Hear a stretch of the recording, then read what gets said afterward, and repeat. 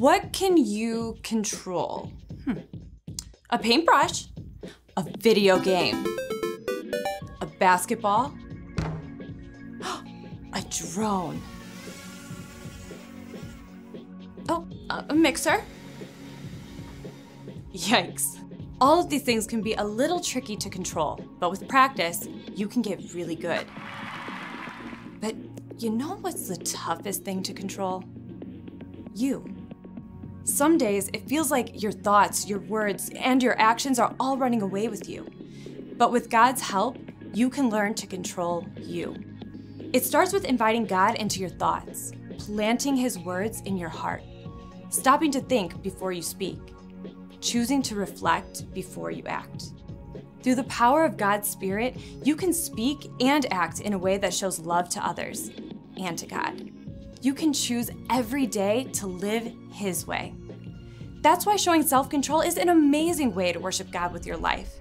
Because worship is about more than just singing loud. It's all about living loud.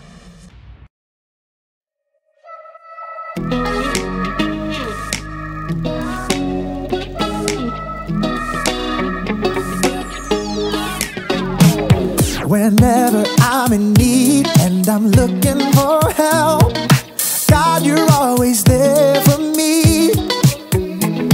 Wherever you lead me, I can follow you. God, you're always there for me. Oh, God, you're always there for me. Help me believe you know what's best for me.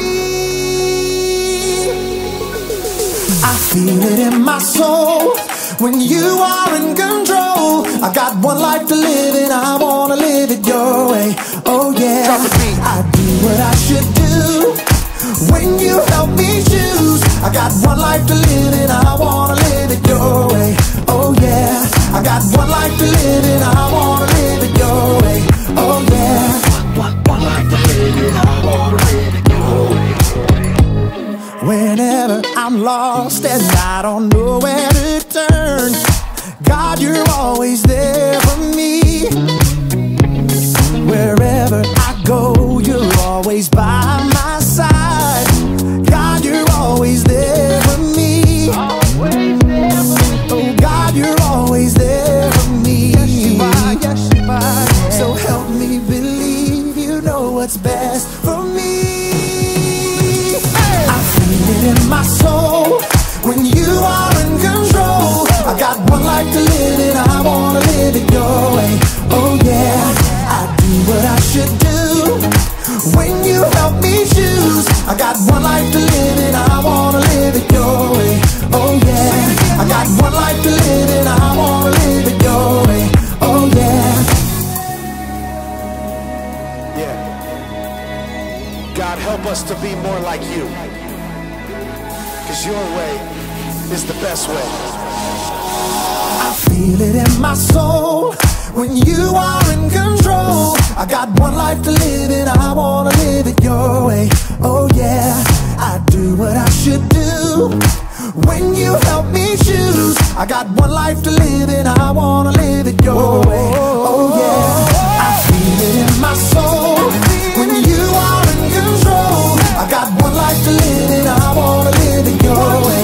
Oh yeah, I do what I should do when you help me choose. I got one life to live and I wanna live it your way. Oh yeah, I got one life to live and I wanna live it your way. Oh yeah.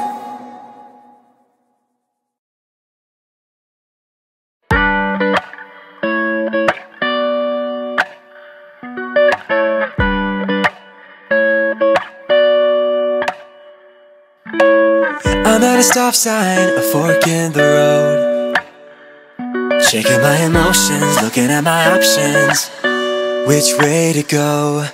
It's a moment of decision, an opportunity to do what's right by you and what's best for me.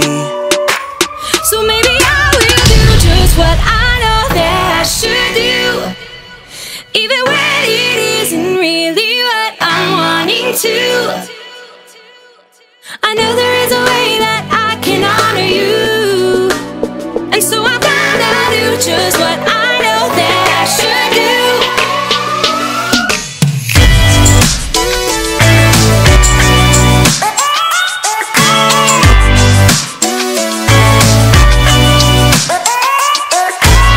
I've got a reason to wanna think it through. I know for every action there is a reaction. That's nothing new.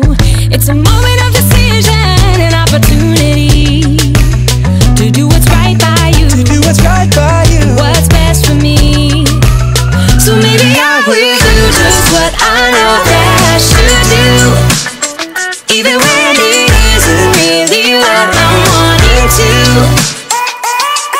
I know there is a way that I can honor you, and so I'm gonna do just what I know that I should do. I'm gonna stop, I'm gonna look, and I'm gonna listen and make a good decision. Yeah, I'm gonna stop, I'm gonna look, and I'm gonna listen, yeah, and make a good decision. I will do just what I know that I should do, even when it isn't really what I'm wanting to. I know there is a way that I can honor you, so I'm gonna do just what I know that I should do. So maybe I will do just what I know that I should do, even when it isn't really what I'm wanting to. I know there is a way that I can honor you, and so I'm gonna do just what I know that I should do. Do just what I know that I should do. Do just what I know that I should do. So I'm gonna do just what I know that I should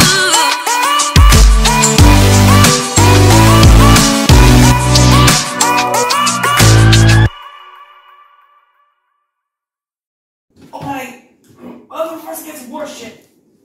Today I have to do a test on all of this. That means study a verse from the Bible, devotion, social studies, and foundations, science, Bible, math, and language arts. And Mom said that she'll pay me if I get A's and B's. If I have higher grades and go a lot faster if I cheat. But wait, does the Bible say I want to cheat? Let's check it out.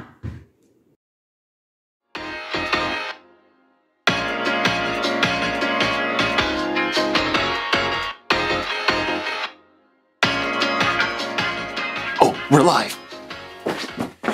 Hey everybody, I'm Jacob, and I'm very excited about what's in this box. I found it online, and I had to get it. It's kind of a throwback to another era. And as much as I just want to rip into this box without thinking and just throw it everywhere, it's probably best if I exercise a little bit self-control. Self-control is choosing to do what you should even when you don't want to. So, I'm choosing to do a nice and slow, controlled unboxing. Step 1, very carefully cut the tape from the box. Step 2, open the box.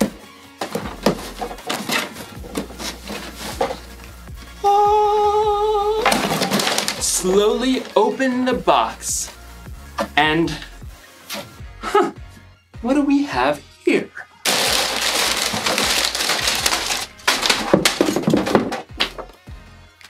Instruction manual. Very important. Not.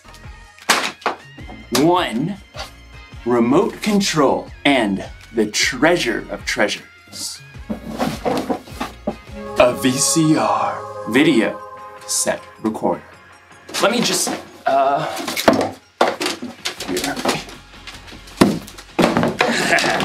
Now I can watch movies like our ancestors did.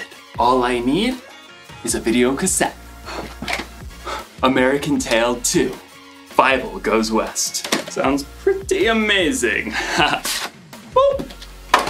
All right, so now I just pop that.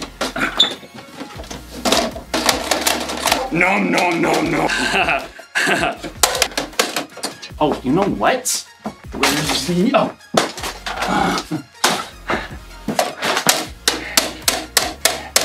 I think I broke it. I don't understand. I thought I was prepared. I don't know where I went wrong. Oh, I have got a remote control. I can just rewind. Oh, in today's story, we're going to rewind back to when Jesus spent 40 days in the desert. Don't worry, he was more prepared than I was. See you soon. The Bible. It's 66 books of history, stories, letters, and poetry that fit together to form God's one big story. The epic adventure of how He created us and loves us so much that He made a way to rescue us. As we travel through the Bible, from Genesis to Revelation, we discover people who met God and found their lives changed forever. And now for an amazing story, inspired by the book of Luke, chapter 4, verses 1 through 13. After his remarkable birth, Jesus spent most of his years growing up in Nazareth.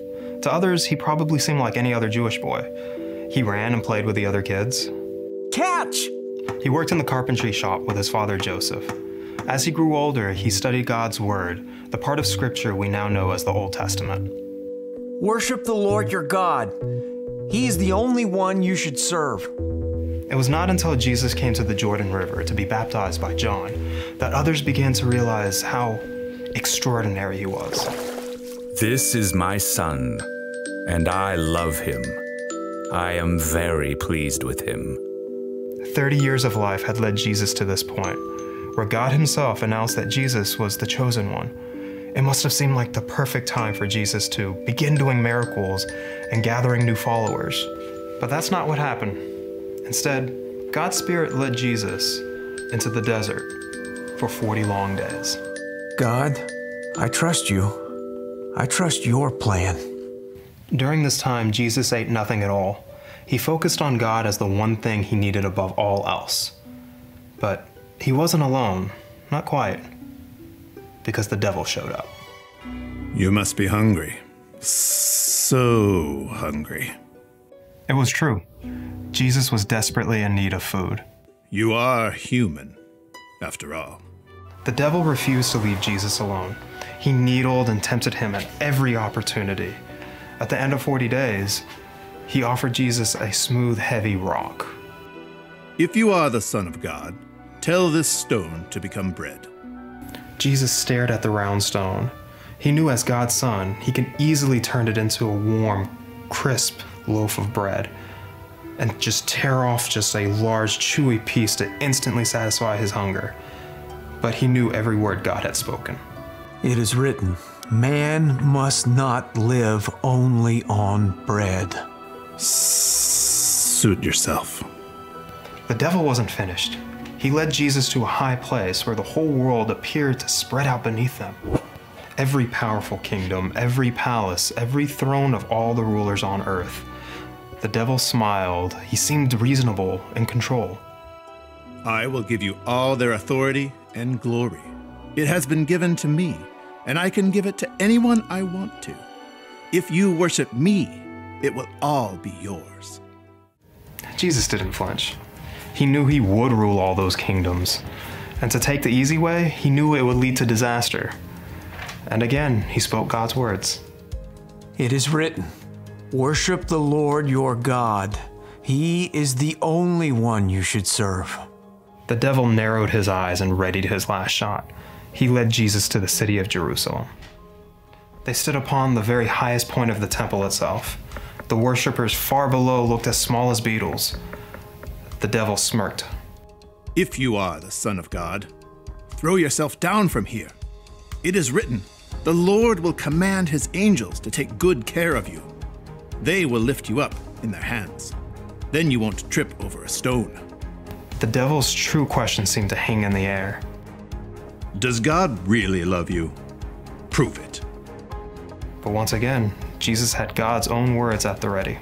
Scripture says, do not test the Lord your God.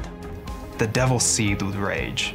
He couldn't trap Jesus, so he finally gave up and left, until his next good chance. When the devil was gone, God sent angels to take care of Jesus and provide everything he needed. And because Jesus spent his entire life discovering what God said, when the time came, he was ready to make a wise choice.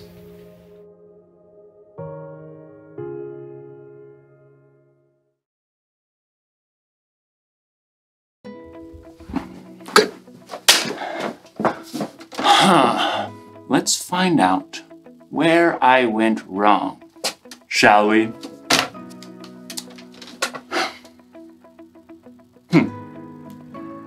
Full screen. Rewind. There. And play. Very important. Not. That was my mistake. Tossing out the instructions. If I want to use a VCR, first I have to learn how to use a VCR. Makes sense, doesn't it?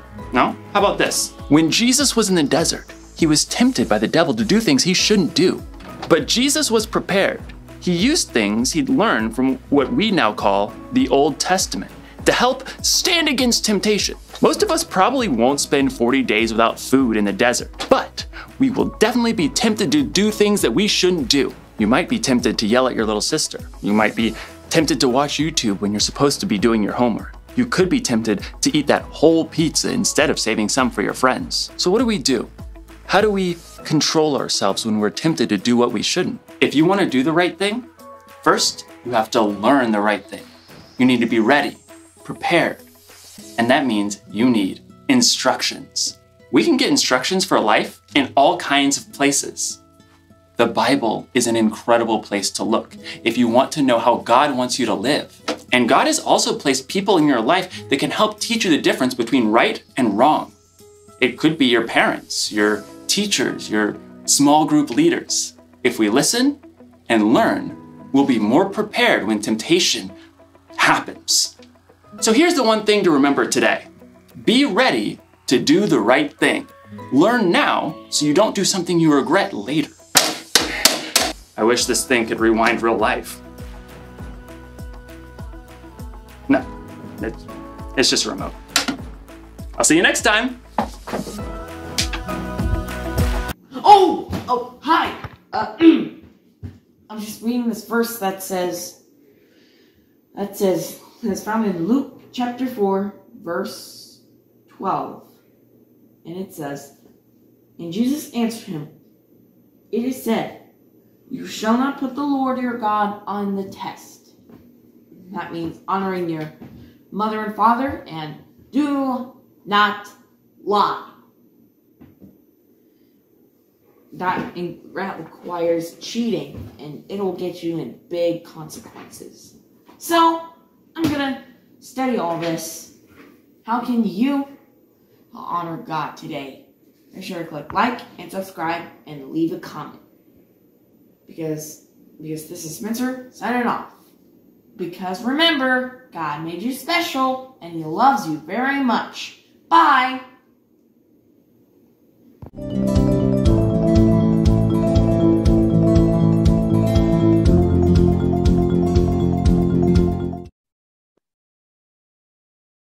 Happy New Year! That's what all of these fireworks are about, is the new year.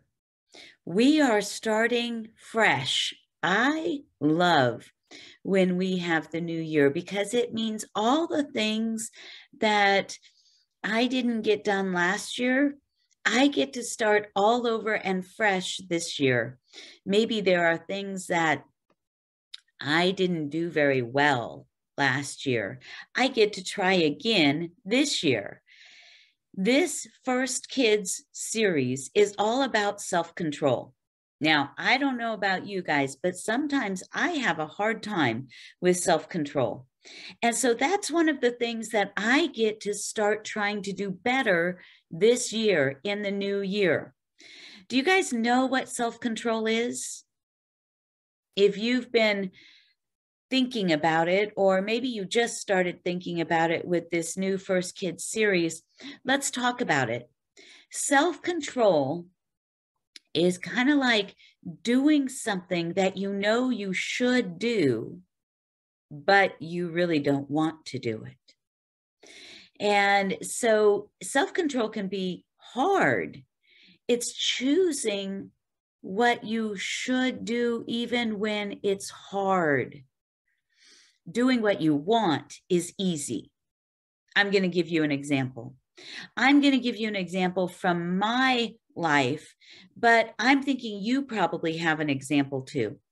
So there are times after dinner is done that I don't want to clean the table off, and I don't want to do the dishes. And so I also don't like it sitting there. I would rather that it just be poof in the blink of an eye that it's gone. But self-control means that even though I'm tired, even though I don't want to clean the table and do the dishes, I do it. I do the hard thing. And sometimes I am really tired and don't want to do it. But the easy thing would be take my cup of coffee and go sit down and watch TV and pretend it doesn't exist, that it's all done. But that's not going to get it done. Self-control says I have to do the hard thing even when I'm tired. So I clear the table and I do the dishes, and then the kitchen is all clean for the next day. And then, of course, when I walk in the next day, I'm really, really happy because it's all nice and clean. It's not sitting there all yucky from the night before. You might have an example like, I don't know, how about your room? Maybe you don't want to clean your room, but self-control is saying, my room needs to be clean, even though it's going to be really hard. It's self-control. You're exercising self-control when you go ahead and do it, even though you don't want to.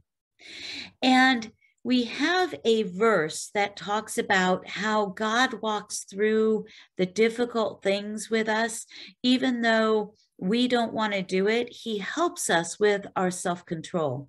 So the verse comes from 1 Corinthians 10, chapter 10, verse 13, and I'm going to read it to you. It says, you are tempted in the same way all other human beings are. In other words, everybody has problems with self-control at some time or another. But the scripture says, God is faithful. He will not let you be tempted any more than you can take. It means God is faithful and he's always with you. And he knows how much self-control you have. And he knows that you can exercise your self-control to do what is hard. And then the last piece of scripture says, when you are tempted, God will give you a way out, and then you will be able to deal with it. So God will help you with your self-control. Like when I don't want to do the dishes, God can help me. I can say, okay, God, it's you and me. Maybe I'll put some music on while I'm doing the dishes, and that will help me to feel good and to do the dishes. Maybe you can do something like that too. When there's something that you don't want to do, maybe you can ask for God's help and turn on some music or sing a song and get done what you need to do. And then it's done. And you can be proud of yourself that you did it. And you can thank God for helping you. Take care. Have a great first week of the new year. Bye-bye.